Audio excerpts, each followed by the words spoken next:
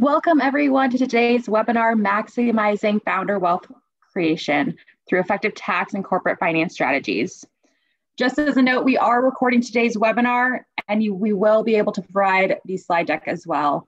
And you'll be able to get all of that in your inboxes within the next 48 hours. Now, before I hand it off to our awesome presenters, there are a few housekeeping items I want to address. The first thing being, if you are joining us here for CPE today, we want to make sure that you're actively responding to all of the polling questions and staying on for the duration of the broadcast. We definitely do encourage that you ask questions via the chat or the Q&A function in your Zoom toolbar. And today's learning objectives are to review tax optimization, identify corporate finance strategies, and discuss dilution fundamentals. And with that, I'm going to go ahead and hand it off. Hello, welcome everyone. Thanks for joining us today. First, we're going to talk for one moment about the firm. I know many of you are familiar, but Armanino is the largest, 21st largest CPA and consulting firm in the country. We feel that we are the right size firm in that we have the talent and breadth of services of the Big Four, but we are collaborative, we care, and that is exemplified in our very high NPS or Net Promoter Score, which is more than double the average accounting firm. So with that said, you can see the stats here on where we are and kind of what we do, and we'll just move on from there. Here's our team for today's call. I'm going to introduce myself and then ask the others to introduce themselves. My name's Andrea Mannering. I'm a senior manager in consulting. I started my career at KPMG on the audit side. I'm a CPA.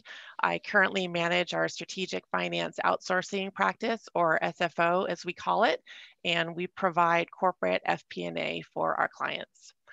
Tom is a tax partner. Tom, could you introduce yourself?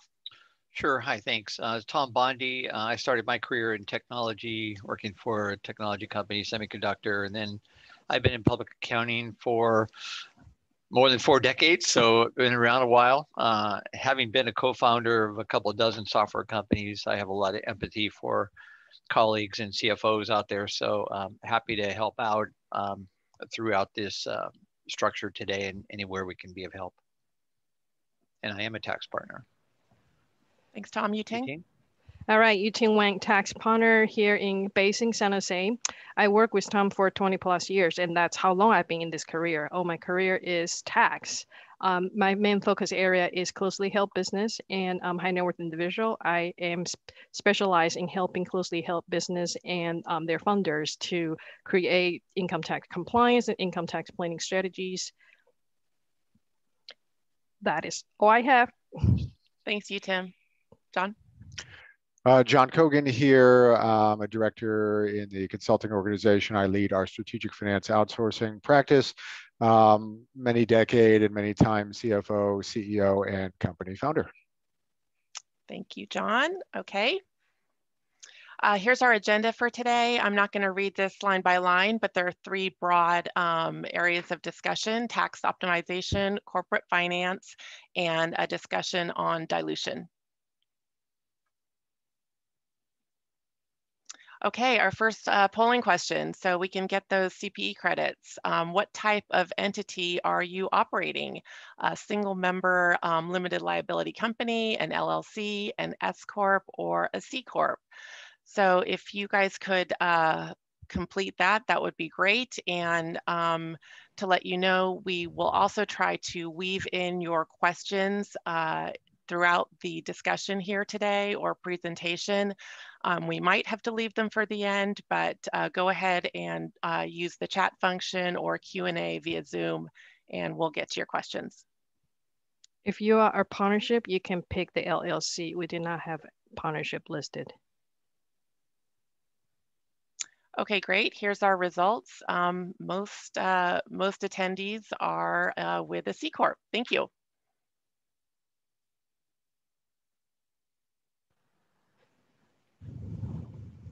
Okay, Yu-Ting? All right, thank you, Andrea. Thank you, everybody. Welcome aboard, and thanks for spending the hour with us. We're going to start with telling you a little bit about choice of entities. As a founder of the company, you probably be really excited about the new ventures you're starting. And the first questions you get asked a lot of time is, hey, what kind of entities you are forming for your new ventures? And because different entity type brings in a different tax consequences, I wanted to give you a high level of what all this means. And many of you might have already known, but just at a very high level, if you form a single member LLC, what does that mean? Single member LLC means this is an entity 100% owned by another entity. And that entity, the parent entity, could be a corporation, a partnership, or an individual.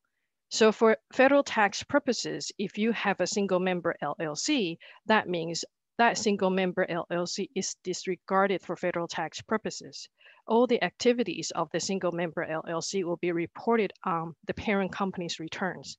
So if the parent is a partnership or a C Corp or S Corp, all the activities got folded into that parent entity.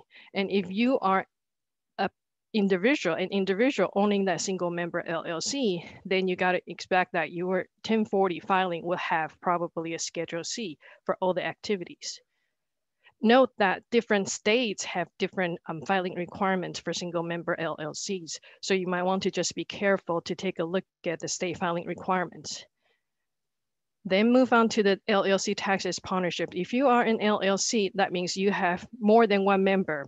And if you have more than one member, you can form partnerships, LLCs, or a pass-through entity. And what does that mean? That means the pass-through entity is the entity that the entity level doesn't pay tax. All the income and losses will be passing down to the members or the partners of the entity. So the partners or members will get a Schedule K1, and from that Schedule K1, they will report all their incomes on their returns. C corporations, you have two types of corporations, C corporation and S corporations. You can think about C corporation just being a box. Everything happening inside C corporation stays inside the box. And S corporation is a variation from the C corporation in that S corporation does have a pass-through feature similar to partnership. So if you wanted to make sure that you can take advantage of the loss in the first few years, passing down the loss to your individual returns, S Corp might not be a bad choice. But you also wanted to consider, is there any other reasons why you are choosing the entities? Oh, what I showed you or talked to you about is tax reasons and tax consequences of the entities. You might want to consider what the company is going to do and what your future looks like before you make any decision on what type of entities you wanted to form. You want to add anything, Tom? Yeah, I would. One of the things I would say is that on the single member LLCs, sometimes corporations will form single member LLCs in order to do acquisitions of business lines or start other business lines, so they keep some differentiation. And then when you're looking at S versus C, as Yu-Ting pointed out, when you're looking at what's the future hold, often if a company is going to be going down a path of funding, outside funding, you want to evaluate the type of funding you're going to get, because, for example, on S Corps and partnerships, there may be loss limitations. And a lot of times you want to keep those losses in the early days preserved so that the entity can take it into the future. And when you're looking at the corps, you want to get a really good vision. We'll talk more about this, but you want to get a really good vision on what the ownership dilution is going to be handed to you. And John's going to talk quite a bit about that later on. So we'll get into that in a little bit. So next slide. Yep. So next slide. Once we know what kind of entities you wanted to form, the next thing you want to consider is how are you going to capitalize the entity? How are you going to capitalize the company? Yeah, so in this slide here, capitalization, often when we're doing a variety of looking at companies, you got to really go back to the beginning and say, how did the founders get their shares? Are there vesting schedules? Why are there vesting schedules? Should there be vesting schedules on the founders? And sometimes there should be, and sometimes there should not be. And then when you're looking at what are you contributing? Is it a tax-free transfer? For example, if we focus on C corporation for the moment, and we're doing a transfer into the C corporation, how are the founders getting their shares of stock, and are they documenting it properly so they justify that they've got basis in the corporation and that's nailed down for going to the future.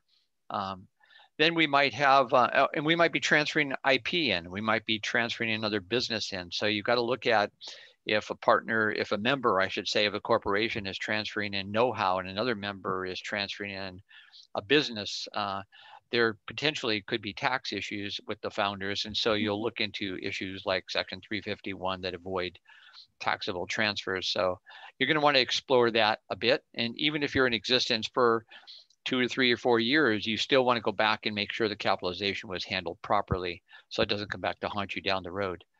I would say if you're going to go down the path of raising money, you want to keep this entity clean. So try to keep personal expenses out of the business, or else it's going to have a problem with you when you go down the path of funding or exit.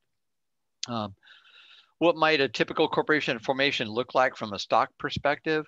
I think John's going to get into that a little bit. And so I'll hold off on some of the authorized shares and the options and so forth on that. But what I would say is that usually the founders are going to take not all of the authorized, although I have seen people do that, and that's kind of silly. But usually you might have authorized and the founders might take anywhere from 50, 60% of the authorized at the beginning. So we'll see some examples that John's going to go through. The other issue I want to talk about is qualified small business stock. I spent a great deal of time working with companies on this area. And this qualified small business stock, for those who don't know, and specifically CFOs should be aware of this, is that when a shareholder, sells shares of stock in a corporation where they have held it for 5 years, if the company makes qualifies under certain attributes of Section 1202, then the individual shareholders potentially may be able to exclude up to $10 million from federal taxation, and or depending which state you're in. Some states do still allow it. California is not one.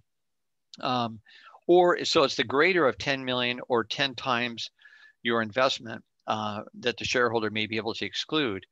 That's a critical issue for every company that we have seen, because there's a lot of tender offers going on right now and a lot of M&A transactions. We're seeing a great deal of activity in the qualified small business stock area. As a CFO or founder of companies, you want to pay special attention to this, because it's not just one test. There are a variety of tests, and this is a very critical issue for the investors.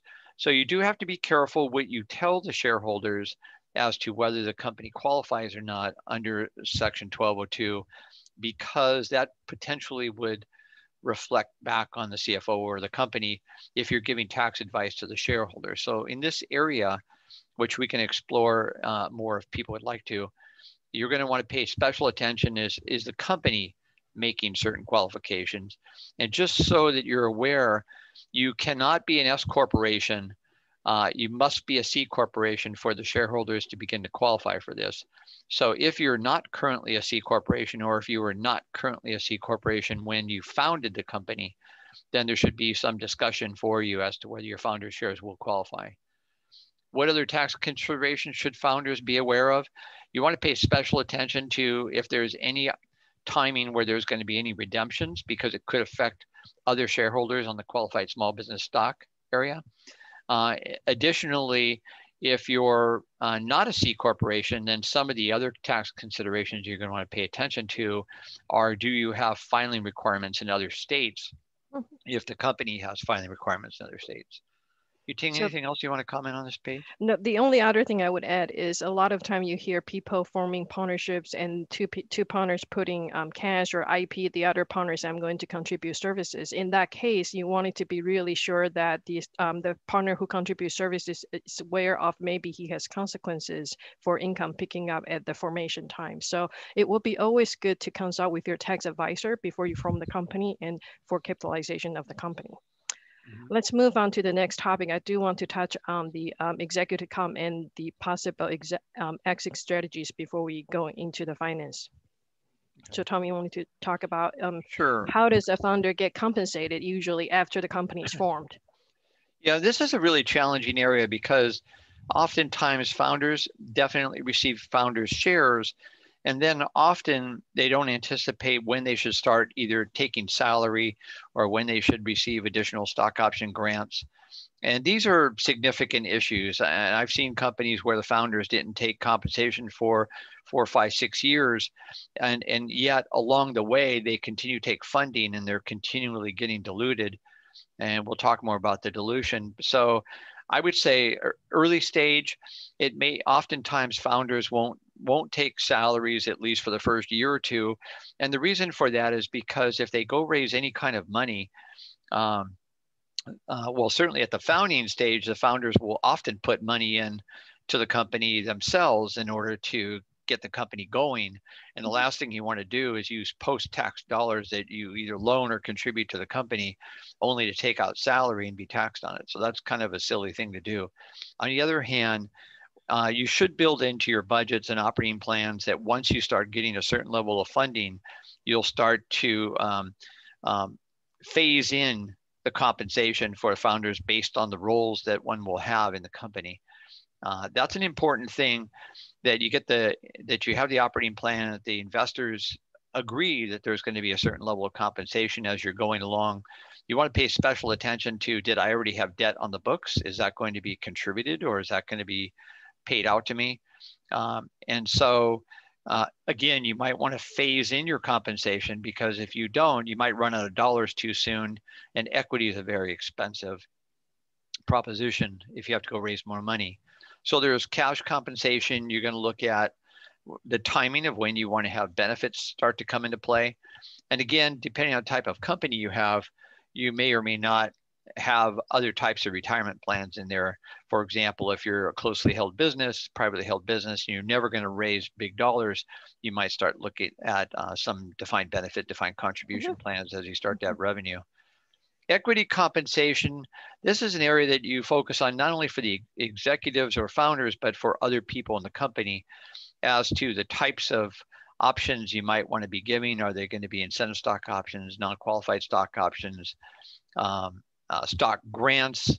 83B is a area where if someone has an option grant and they have a vesting schedule, but they wish to exercise their options or their stock grant, they wish to recognize the tax attributes early on so that they have the holding period started for the holding of shares, then they would have to file an 83B election on those grants when they exercise, or on those the options when they exercise, or the stock grants when they receive.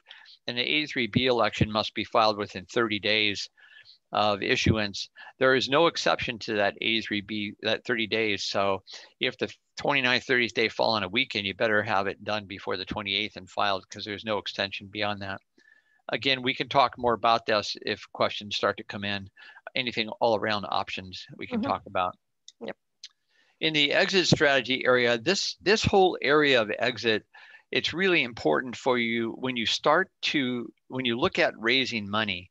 It's really important you figure out what your planned exit is going to be, because sometimes the path of raising funds is an irreversible path, and sometimes companies go out of business because they get to the point where they're down a path of raising money and they just have too much dilution and it's just not fun anymore.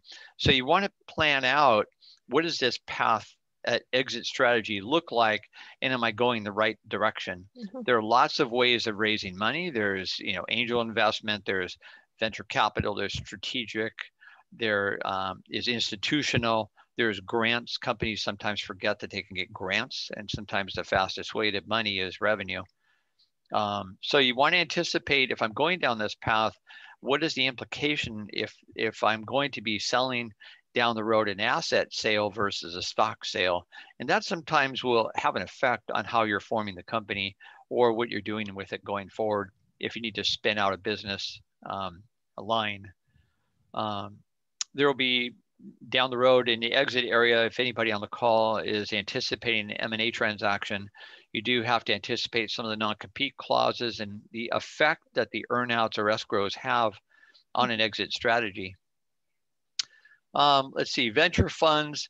I always look at it this way. Strategic investor is going to give you more money for less equity, and a VC group is going to give you less money for more equity. So you want to sort of anticipate what is this ownership dilution. And again, I'm not going to harp on the dilution because I know John's going to get into it and we'll comment more later on. Certainly, if you're going down a path of IPO, which very few companies, of course, are able to do, although with the advent of SPACs right now, we're seeing a great deal of public offerings out there. This tends to have an effect on founders and key executives as you're going down this path. And there needs to be a great deal of planning when you're looking down the path through the second, third funding rounds or further even. Hopefully that's a little too quick, I know, so I apologize for that. Yu-Ting, you want to comment on anything there? No, I think we gave people a good like overall life cycle of the entity. So hopefully we're not confusing anybody, but we wanted to give you a big picture view at, like at a 3,000 high level. So you know when you get into something, getting into your venture, what do you expect and how can we help you to plan for the events coming up? So and happy to discuss any of these later on in the presentation. So use the chat. Let me know if anything comes up you want us to make sure we tag on. Yeah, we did get a question, Tom. Do you want to answer it now and Yu-Ting, or do you want to hold off until the end? Let me see. Let's see. I have one question, 83B. So if I issue founder shares to myself on March 21st, I need to file 83B within 30 days. That's correct, or is 83B applicable to stock options only when they get the stock vested? No, options, 83B comes into play for everybody when you exercise the option. So the date begins when you exercise the option of unvested shares. So these are 83B. So the general guideline is section 83A, which says I do not have to report the tax attributes on either a stock grant or stock option exercise until the restrictions lapse, and the typical restrictions are vesting schedules. 83B basically says, hey, I'm electing to forego the delay in the recognition of tax attributes, and I will elect to pick them up at this time.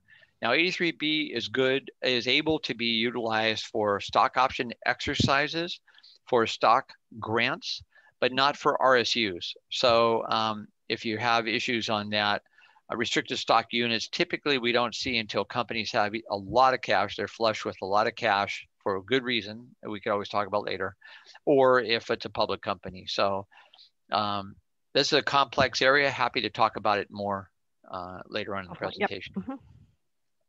Okay, so let's move on. Tom. Okay, polling question number 2 here. How well defined are your KPIs? Not defined, need help. Moderately defined, I know what we are missing. Moderately defined, I don't know what is missing. Well defined, we got this. Please go ahead and respond to the polling question, and I will let you know that please stay to the end of the webinar. We will be giving something away. Not exactly a round of golf, but we do think you'll appreciate it. So please stay. How did we do, Marie? Okay. How well defined are your KPIs? Looks like moderately defined. I know what we are missing. Okay, good. Well, that's the winner. A few others there, and this is a good way to get us into a discussion on corporate finance. I always like to say, and I've been in finance for decades, that some of the biggest companies in the world, as well as about a half a dozen startup and growth companies that I've been a part of, and I like to say that finance has 2 primary jobs. One is to help a company understand itself. You know, how are we doing? Why are we doing how we're doing, et cetera. You can't really control your company unless you understand its economics. So job 1 is understand those economics. And job 2 is charting a path to your future. Tom and Yu-Ting spoke earlier in the tax area about the importance of having an end in mind. Of course, it productively drives company structure, but financially, we use this tool called the financial forecast, amongst others, that helps you actually put dollars and cents next to that plan and get specific around how we're going to get from here to there. Pardon me. You really have to use both to succeed. What we constantly see is companies running on the guts of a founder or founding team, or maybe a key product person. And those guts, by and large, tend to be actually pretty good. But there's just too much going on. It's hard to gut out a multi-year plan from, product creation to exit. And that's where finance really comes in. Next slide, please. All right, so if finance has two jobs, and job one is know thyself, the first part of that is typically reporting. And I've got a little snippet here of a random income statement, and it's got all the stuff that you kind of recognize in a random income statement. And that is, revenue, cost of goods sold, a few operating expenses, and net earnings. So what have we learned about this company by looking at this? I will tell you shockingly little. And I think that public companies report like this in many ways on purpose. They don't want the competition to, get too deep an understanding into their cost bases, overheads, how they're running things, and they'll rely on and possibly even, share more data with. The big investment houses, et cetera. But it's no way to run a railroad. If you're running a growth company or close to the folks running a growth company, you want to understand why. And what these numbers are missing is any sense of why. The momentum from month to month or period to period has no sense of why. The operating expenses have no sense of why. There's just no why here. So if you have to understand why in order to get better, then you need to do better. And that's part of where reporting, financial reporting, comes in. We mentioned KPIs in that polling question. Key performance indicators are all about the why, and effective reporting is all about translating that why. So let's go ahead and take a look at a couple of examples of reporting that might give a better sense of what's going on, and at least help initiate a discussion of why. And these are some dashboards that we've used with certain clients, and it helps them focus on the things that drive their business and helps answer the whys. Go to the next slide, please. And some of these are relatively straightforward, and some of them give better visibility into operations by geography, whereas a lot of companies just de facto report globally, and you could have completely different results from geography to geography. That's part of the why. Why is our profitability not where we want it to be? Because North America is dragging down earnings, or there's a million different whys. These are some examples. Next slide, please. These are a few other ones, and now we're getting into some things like day sales outstanding for payments, inbound, and then DPO for outbound payments. Looking at working capital, we're just digging in here. We're getting into data that leads to a discussion that leads to understanding and improved performance. So those who are doing what I refer to as chart of accounts-based accounting, which is kind of that first page thing, which is just a few accounts which maybe even probably were established by your first bookkeeper. And you might not have even shaken free of those. The chart of accounts doesn't get moved very frequently. It rolls up into certain areas, into certain parent accounts. And then you're doing all of your reporting based on that and getting none of the why. So that is why we like to talk about financial reporting. We like to really understand, and every company should understand what their whys are. Even if you don't have the answers, what are the questions? What's our profitability per channel? What is our DSO, and a whole host of other things. Let's keep moving on here. And that reporting can lead to analysis. So analysis is another part of understanding yourself. If your reporting creates questions about your operations in any way, shape, or form, then you should analyze that. You should always drive for understanding, and financial analysis is the way that the financial world and the corporate world typically tries to get that understanding. And you can analyze anything and everything. And I know, because I've been a part of many growth companies, that when you're in a growth company, stuff is flying at you a mile a minute. And, there's oftentimes the instinct is just put your head down and do what you're doing, but harder, more hours. But in fact, it really does pay to take a partial step back and try to better understand, why is it so expensive to manufacture our product, or why are our consulting margins so low, or why is our cost of customer acquisition so high through, these particular online channels. Those were all analyses. So every KPI, we like to say, has an analysis behind it. That's the thing that really helps you understand what drives the numbers. And you don't just analyze for analysis' sake. Any good analysis always has a component of, so now what? What are we going to do differently? How are we going to get better? If we could go ahead and start looking at a couple of the areas that we find very common for analysis. I'm not going to read all of these out, but I'll pick out some high-level items here. Churn, which is the rate at which you lose clients that you've gained. This is especially important for SaaS-based businesses, continuing revenue businesses, and service businesses. Marketing, there's just all manner of analysis you can do to better understand your cost of customer acquisition, which helps you understand your fundamental equation, which is long-term value of a client minus the cost to acquire. Operations, their companies vary in complexity, but they all tend to have a lot of moving parts. And whether it's server utilization or cost of goods sold or logistics costs, those are ops areas. And finally, the pure financial.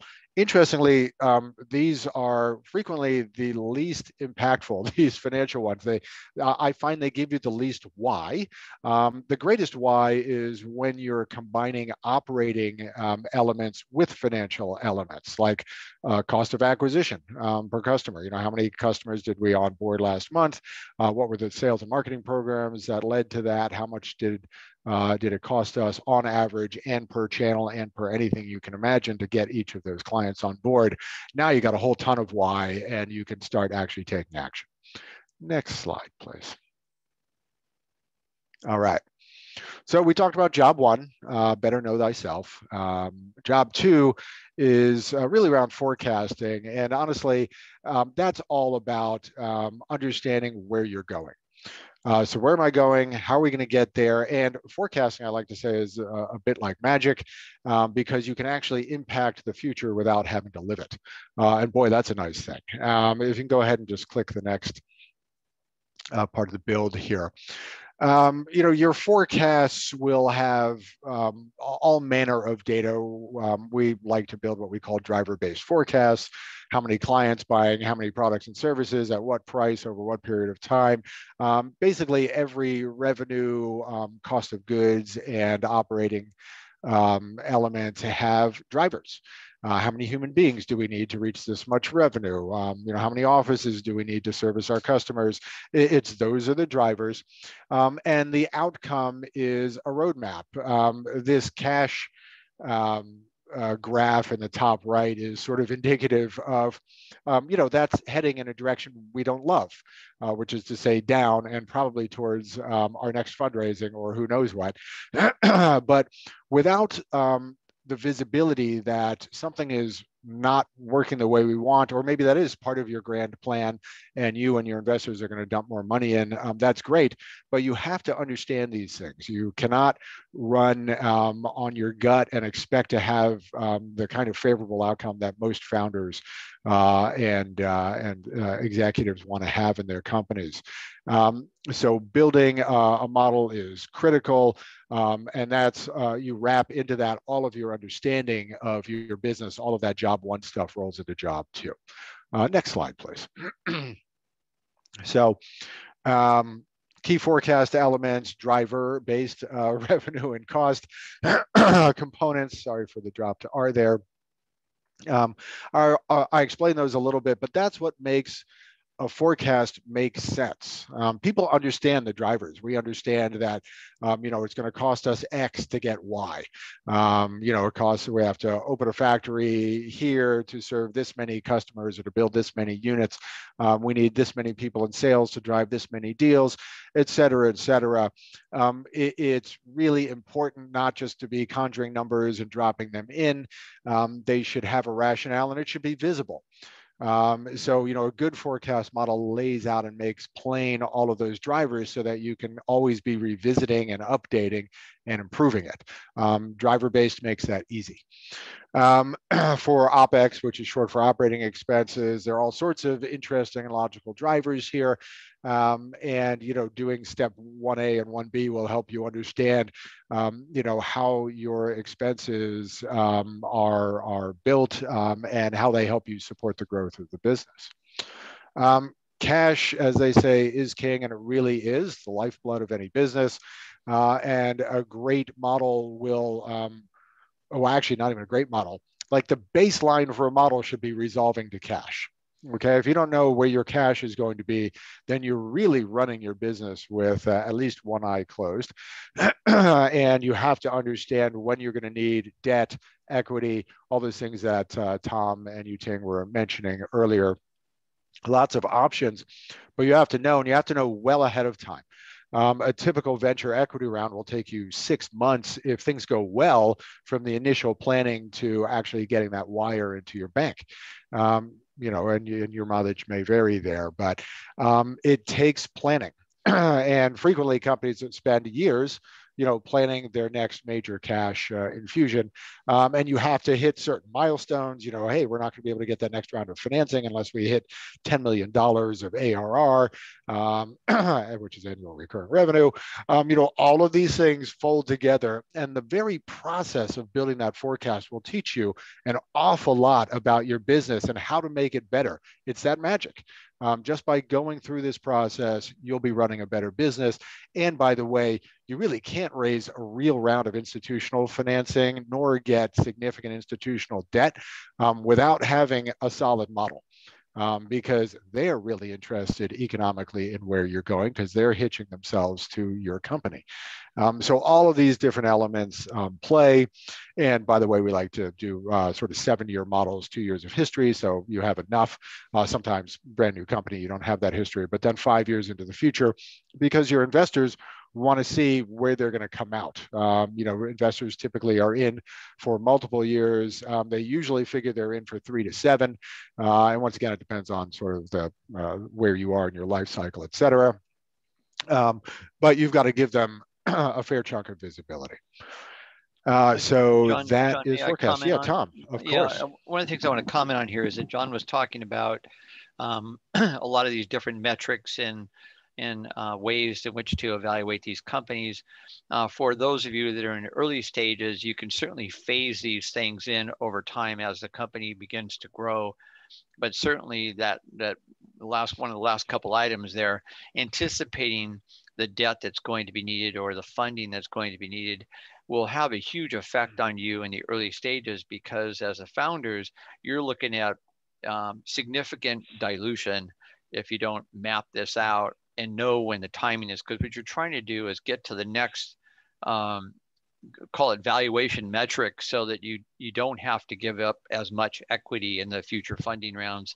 And you certainly don't want to run out of debt. So yeah, there's a runway of cash that you've got to be able to anticipate. Because sometimes when people say, hey, my cash that I have is going to last, let's say, a year and a half, well, that doesn't mean at the end of a year and a half, you're out of money. You want to have some resources, because it could take, like John said, 3 to 6 months to get additional monies. So try to focus also on revenue. Revenues can be a fast way to getting cash in the door. Absolutely. And you know, the reason this whole finance section is in a maximizing founder wealth creation presentation is because we find, we work with many founders, that they're running on that gut. And as I said before, that gut can get you pretty far, but business is just by and large far too complex to do everything by your gut.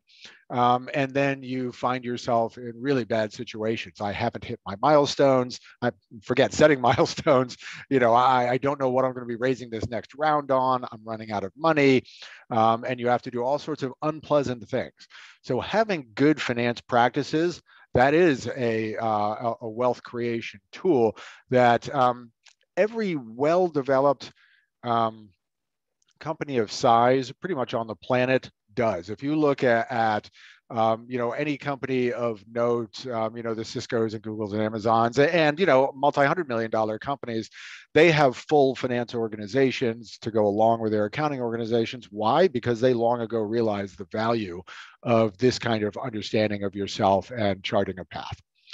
Next up, please. Okay, third polling question. Thanks, everyone. How confident are you in your stock option structure? Not confident, somewhat confident, very confident, don't have stock options. Thanks for answering that. Also, just to let you know, all of the team members here, welcome. Any future reaching out to us, I think we have our contact information on the last slide of this presentation, so you can take a picture of it or just wait until we send you the deck in a day or two. Okay, Marie, how'd we do? Okay, looks like C is our winner, very confident. It's our winner, and then there's another 40% that aren't quite as confident. And you know what? Yep. Totally normal. You know, it's almost like corporate structure. You know, not everyone has everything figured out up front, and a lot of things can be changed as you go. Some are easier and harder, but onward we go. Let's have a chat about cap tables and dilution. I'm betting most folks on the call know this piece, and I'm going to go through it quickly just to level set here. A cap table is essentially the database of equity at an organization. And it can include things like founders stock, investor equity, purchased equity, stock options, warrants. There's a host of different kinds of equity here in different sort of states of being. And this is the database within which you track and frequently report on it. There are a number of platforms that are available actually for sale for doing this. And sometimes your law firm or another service provider will provide this service for you, or sometimes you're tracking it within Excel. But the idea is understanding everything about your equity, who has what, who might get what, which is, you know, options and warrants, and it allows you to understand at any point in time, you know, who owns and controls your entity, and who might, if through the exercise of various options, warrants, and other things. So this is a database. That's your cap table. Next slide, please. Cap tables are frequently reported at a summary level, and breaking things out, you know, in sort of ways that are most important to a trained observer. So things like common shares, preferred shares, what's in your stock plan, which is typically split into at least the full, what we call stock option pool, which is all options that could be granted, some of which have been granted. You see under 3A, it's options granted and outstanding. And then 3B is remaining options under the plan, so that you can understand what kind of dry powder you have for you know, future employees, service providers, et cetera. So this gives you a sense of who's got what. You'll see at the bottom fully diluted shares. That's item 5 there. So that's if all shares were to be counted, including things like undistributed options, et cetera. There are a number of key KPIs. Your investors are really going to care about this. Of course, the founders really want to understand this. It can also speak to control, which is a many varied thing. It can be control as converted to common, as opposed to control of different preferred series, et cetera. So this is Acme Inc., which is, as everyone knows, Wile E. Coyote's company. All right, so that's some basics on cap table. Just wanted to get everyone to Hey, the John, same level. Yeah, Tom. good thing to comment on here is while you're looking at this, in this particular example, you're looking at multiple rounds of funding. And while the founders started off in this case with 20 million, please keep in mind that the founders and early stage key people should be receiving ideally some grants along the way so that they don't continuously have dilution. So just thought I'd throw that out. Ideally, yes. You always, part of being educated about cap tables and dilution and all that is so that you actually know to negotiate. Tom just brought up a really key point. If you don't know that as a founder, you might be able to ask for additional shares, then you're probably not going to do that, and your investors will walk on you. Let's go ahead and move to the next slide here. All right, so dilution, what is that about? What does that mean? Dilution means other folks, taking equity. When you're the originating founder, and let's pretend for a moment there's a single founder, all those shares are yours until something else happens.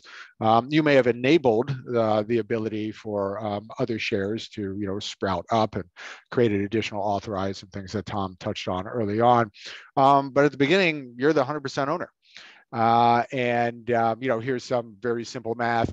If your entity has a perceived value of $1,000 and you have 100 shares, that's $10 per share. You're going to see that triangular math popping up here as we move to our next slide. And we start getting into some real world dilution. So first off, here's something that's a little more maybe realistic. Folks might not know this, founders get to decide how many founder shares there are, and different people choose different numbers of shares for different rationale. And you can argue that till you're blue in the face, but let's use 1 million founder shares in this example. And on day one, and before you've raised any outside funding or hired anyone, you've got 100% of the equity. If we can click again here. Let's say that your entity, before any third-party investment, is perceived to be valued at $1 million, and perceived to be. It's actually a negotiation that you have with your potential investors, and you might get different valuations from different investors. So it always pays to have multiple investors, so you can actually have a basis for negotiating and have some different options available to you. But with 1 million shares outstanding and a what we call pre-money valuation of $1 million, your pre-money price per share is $1 per share. So that's easy enough. $1 million divided by 1 million shares. And let's say that that investor who agreed upon you with that pre-money valuation says, great, I'll put in $500,000 cash. And they do so, and you go through that whole dance. Then your post-money valuation is $1.5 million. So the concept here is my company was said to be worth $1 million. We negotiated that. It's actually down on paper. On the day that the funding closes, you take that pre-money valuation and you add the cash. Now your post-money valuation is $1.5 million. So we call that the post-money. What we'll see with the next click is, in the process of giving you that $500,000, they purchase shares. They purchase shares at $1 per. So now you have 1.5 million shares. As the founder, forgetting Tom's wise advice that you should be negotiating additional founder shares as you go, assume that away for the moment. You still have your 1 million shares. But goodness, you just you just sold a third of your entity for that $500,000. So now you can see, the ownership still totals 100, but that $500,000, that costs you a lot. And the longer you own and kind of run your company, the more it's clear that that costs you a lot of money. So imagine if you only had to raise $250,000, you'd have given up, half the amount of the company that you gave up. Can you survive on less? There's all sorts of things you want to optimize to minimize your dilution. Let's go to the next slide. So now add stock options. In many rounds, your investors might force you to create what we call a stock option pool so that you have stock options available to give to key hires or maybe consultants, et cetera. And they frequently, this is a negotiable item as well, okay, depending on your leverage, but sometimes you have to actually eat that stock option dilution yourself before the new investor comes in. So let's click again. You can see we've created a 140,000 option pool that sits on top of your million founder shares. And now, even with the same pre-money valuation of $1 million, the price per share, the value per share is 88 cents. So that dropped. Next click, please. Now, let's say they invest the very same $500,000.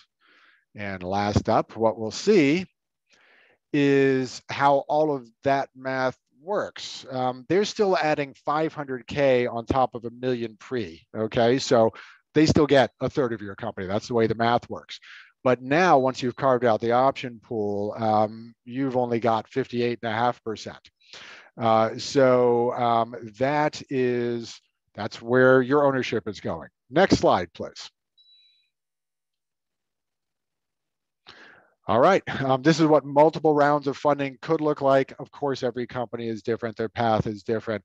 But if you're not careful, and even if you are careful, if your company depends on multiple rounds of funding, you're gonna find yourself holding a heck of a lot less than 100%. Even the most successful companies on earth, founded by rock star founders, end up with a lot less equity in general than one might expect. And of course, this is all paper value, and I probably don't need to remind anyone what that paper is worth. All right, there we go. That is the lesson on, or the part of the program on dilution. Let's go ahead and take a look at a quick case study of tax and finance together. Yeah, we're running just a teeny bit behind, so I'm going to sort of go to the end of this, but we thought it would be interesting to give a real life example of where tax and finance work together to maximize founder wealth in a huge way. This is a client of ours we started working with this year. When we first met them, they had received an offer to sell the business. We thought it was low. We asked them to give us an opportunity to help tell their story through finance and structure them correctly in tax to maximize wealth.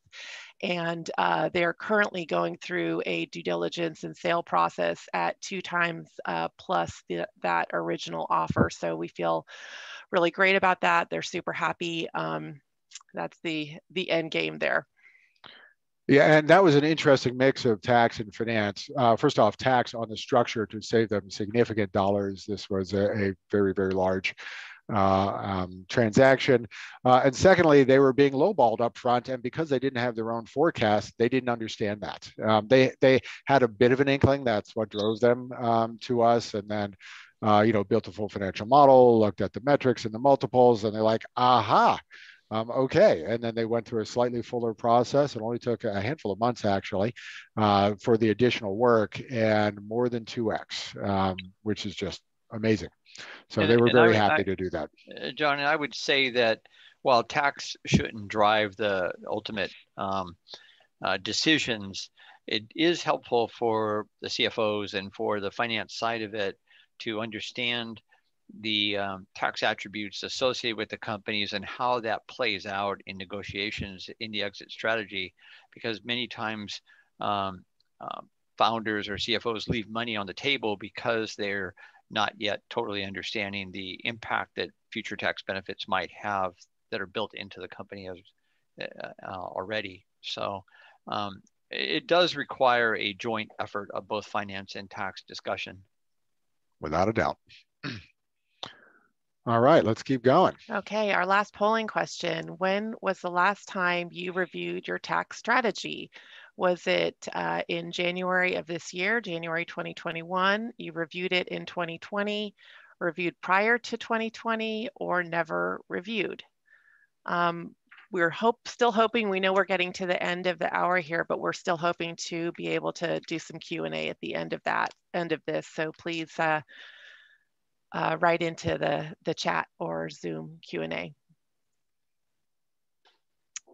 Okay, never reviewed, and then reviewed in 2020. Looks like not as many just recently this year. So thanks, everyone. Okay, in summary, never too early to optimize your tax structure. Review your tax strategy every year. Don't run your business by your instincts alone. There's tools out there for you. Reporting, analysis, and forecasting are the foundation of effective finance, and will get you to your goals faster and with less risk.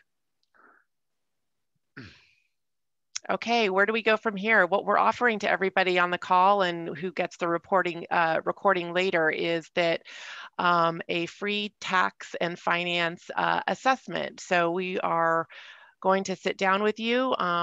If you're interested, a lot of information can be exchanged in an hour. If you provide us with your existing forecast and recent financial statements, plus last 2 years tax returns, we can come to the discussion armed with some knowledge and advice, and would look forward to speaking with you. So, and even if you, sorry. And even if you can't come fully armed, we'd still be happy to have the conversation. We would just have it with a bit less information. And please do use the experts at armaninollp.com to express your interest in that. Okay, here's our contact information. As I said, everybody will be receiving the deck in a day or two. Do we have any questions, Marie, that we can respond to in our last 3 minutes here? Quick question for Tom Bondi. Tom, if someone wants to change corporate structure, how doable is that? Well, if you're going from an S or an LLC to a C Corp, it's very doable. If you're going from a C Corp structure to some other structure, you've got to be very careful because of built-in gain issues.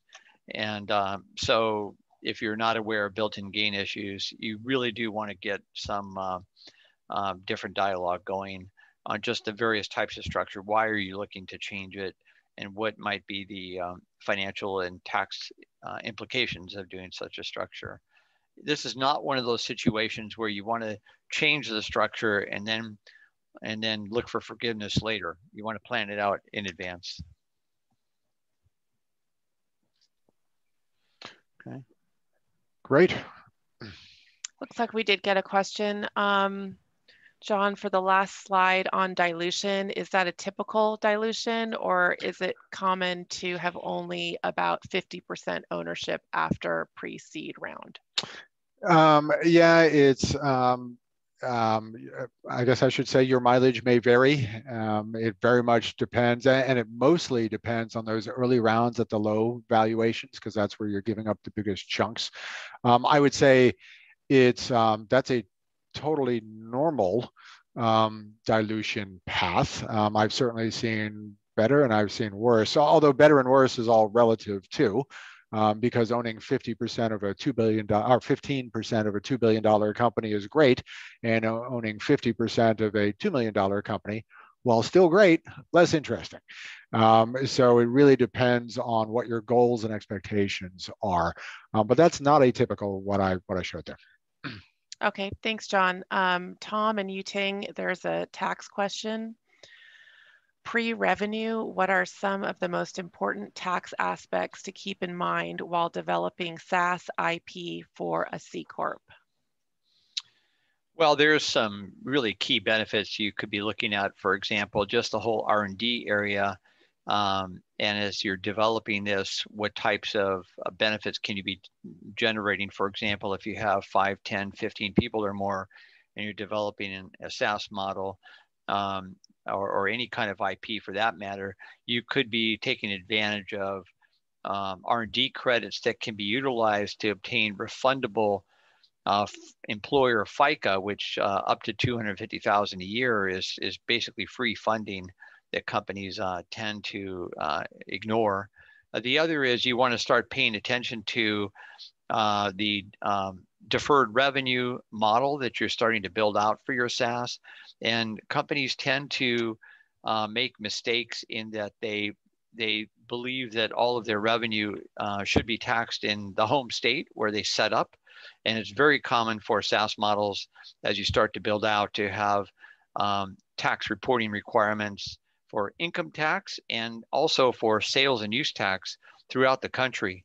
So the problem with attributing, as you start to grow revenues in a SaaS model, the problem with attributing all of your revenue to just one state, say California, is that you may be over-reporting your net operating losses for the state, and you may be under-reporting your requirements to other states. So happy to dig more into that if you want to have a follow-up discussion. Thank you, Tom, and thanks to everyone for joining us. We are at 11 o'clock, so we'll let you go. Thank you. Thanks all. Thank you. Bye-bye.